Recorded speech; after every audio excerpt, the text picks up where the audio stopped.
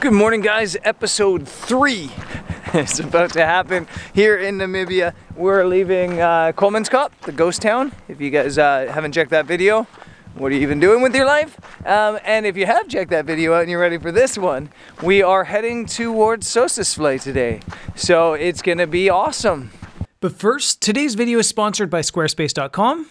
If you're looking for a place to start a travel photography blog or portfolio, Squarespace is a really good spot to start. There's lots of really good blogging tools with a lot of cool features like geotagging, simultaneously posting to your social media, and really clever templates to make portfolios or galleries look really good, really easy. So whether you're looking to sell images or just have a really cool place to show them off, Squarespace is an awesome place to do that. So head to squarespace.com/BrendanVanson and you'll get a little bit of a discount on your first purchase.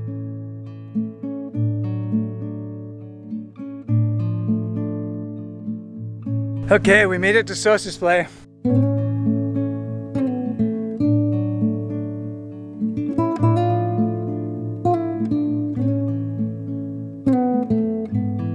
I got candy in my mouth. I'm talking with my mouth full, it's so rude. We've got a ladies section over there and the boys are over here. Camp is set up, we're dusty, and we're running a little bit late. So we have 3 nights here, so I think we're kind of gonna take things easy today and maybe just drive into the park. And I was gonna say try to find some wildlife, but you don't have to try very hard. There's literally an oryx over there eating at another campsite, and I see another one over there. The divide between the human realm and the wild is pretty blended here in Sossusvlei, so it's not hard to find animals like oryx or springbok. And unlike a lot of other wildlife locations in the world, you do have stunning landscapes to photograph them within, even if you can't hold the camera level. So after an evening drive and a night camping, we found ourselves back in the dunes for sunrise.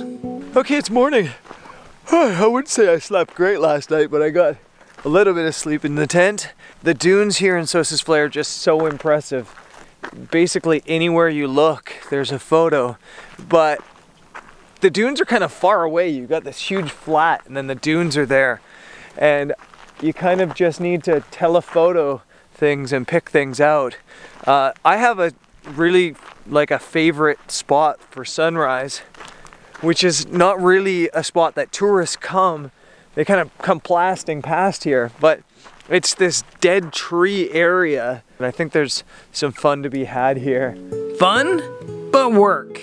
In Namibia, you can't really use camera tricks like long exposure for a great image, or epic light to save a bad composition.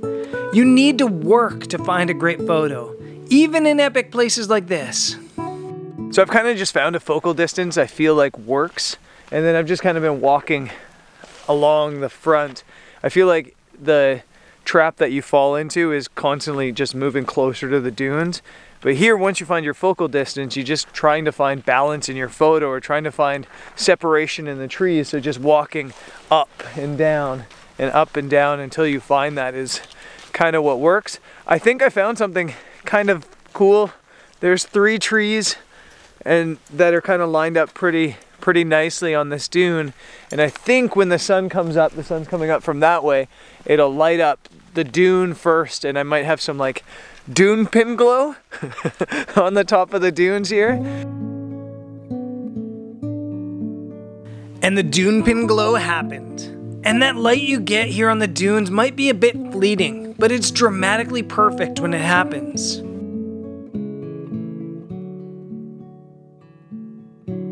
The dunes are just so nice. It just works no matter what you do.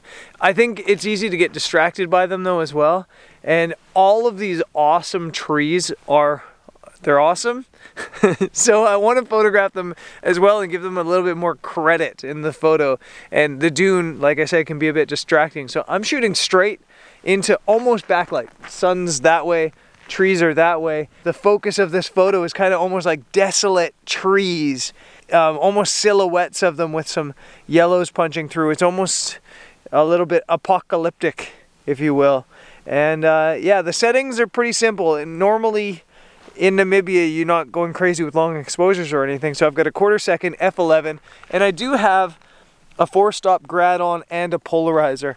The polarizer here And the dunes is so key because it really brings out that contrast and color. There might not be a lot of color to this photo, but the color that is there really pops.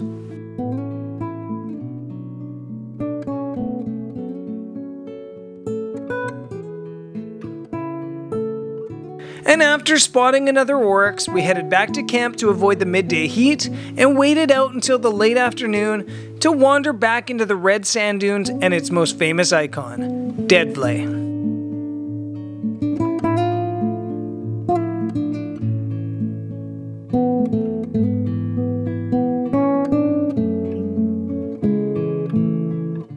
Okay, I wish I had it on camera, but we just had a bit of a misadventure.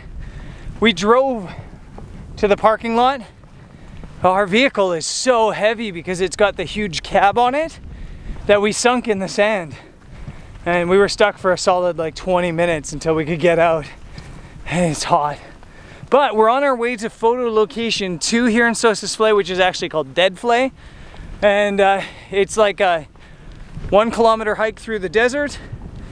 We can't be there for sunset, but we can definitely be there for, you know, up until an hour before sunset. So that's where we're crawling to. The reason we can't be here at sunset is because the park gates close an hour after sunset, and it's a 90-minute drive and hike to dead flay. Luckily, it's so beautiful it doesn't really matter.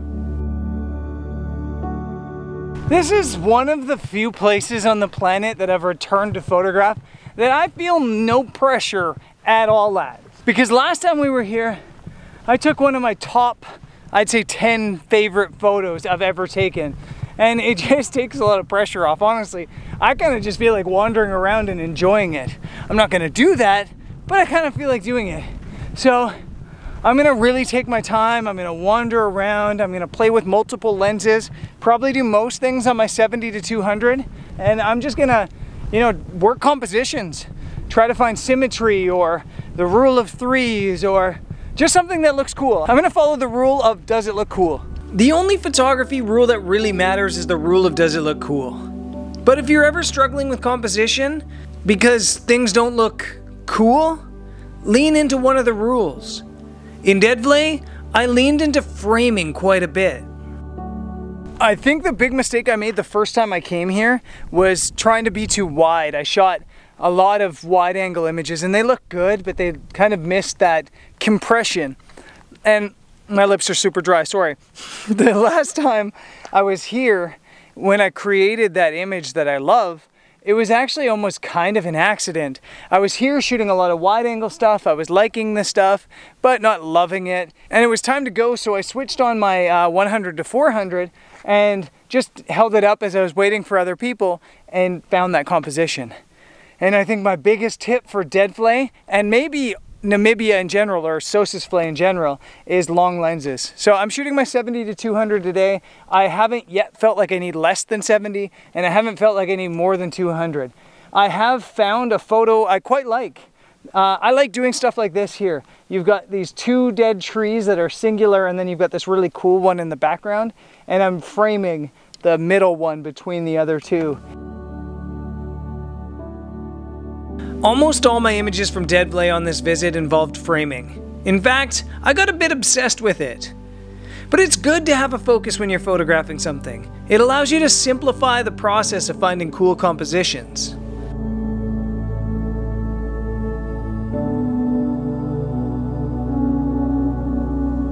Okay, we've really got to get out of here because we're pushing it for the gate closing, especially if we get stuck again. But I made a second photo, and it's not on this camera. It's actually wide angle, and I don't know if I love it, but I think it has potential to be special. And the reason I say that is it's really bright, so it's hard to tell. There's this big, huge tree, and I'm sorry about the sun being there, but there's a huge tree, and then it kind of frames another one, and then that one frames another one. But then on top of it, the sun's also hitting one of the branches and creating a sun star. So I'm shooting at f/16.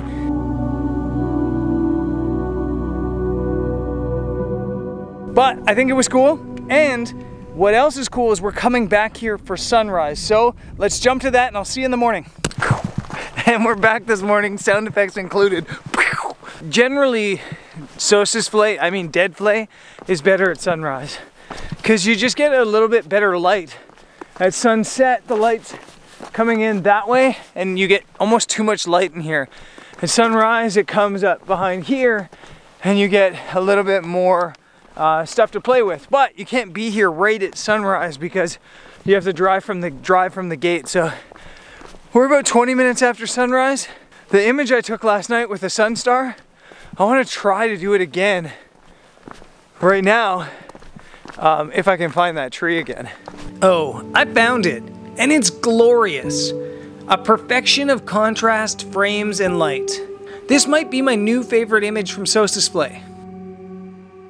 But beware of landscape photography vultures. Okay, so I'm in my spot that I found yesterday. I'm here for two reasons still. Because, well, I'll just tell you one reason.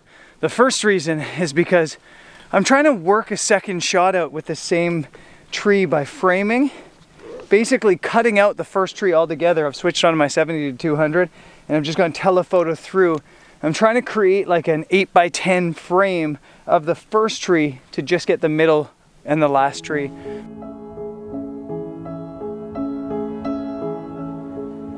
I'll tell you the second reason in a second. You, stranger with the camera up my booty, you're the second reason.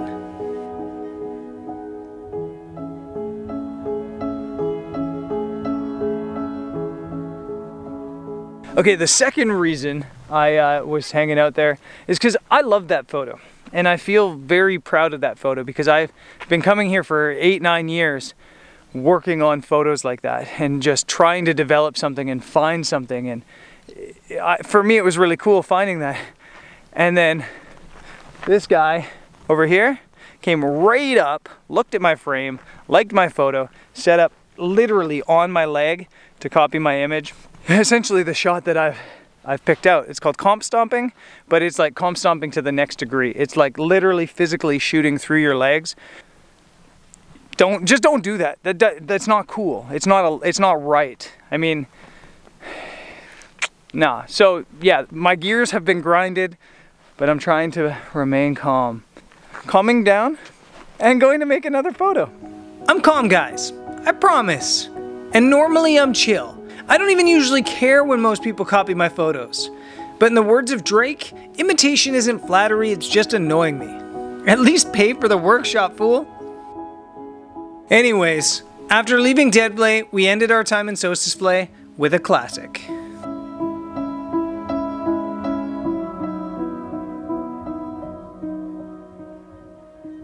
Okay, we're at our last photo location that I'm gonna film anyway on this susceptible trip. This particular dune is Dune 39.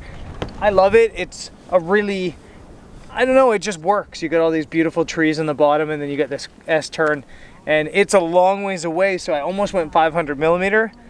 I'm at 100 to 400 right now, right at 400 and going way telephoto on it and just kind of playing with some details. I feel like here in susceptible, you have the dunes and they're awesome, and yes, there's some cool panos to be made, but for the most part, it's the details that really make this special. So I've got a polarizer on. The reason I'm sitting here, by the way, hiding behind this door is just because I was trying to get a little bit more stabilization. It is kind of windy. My settings are f8, 1/80, ISO 100, and like I said, there's a polarizer on there as well. And I'm gonna wait until the light comes a little bit softer and this should be good.